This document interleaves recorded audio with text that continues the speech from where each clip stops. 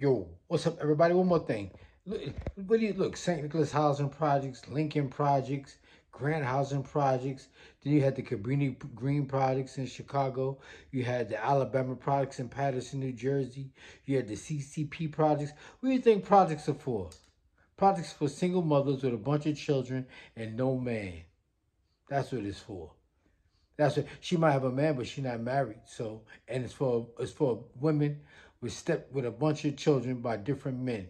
So you got step brothers and step sisters. So what that mean?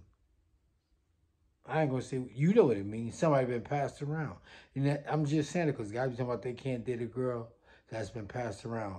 But if you got a bunch of step brothers and step sisters, and when somebody died, you go to the funeral and you didn't know you had brothers and sisters and shit. What that mean? Somebody was passed around.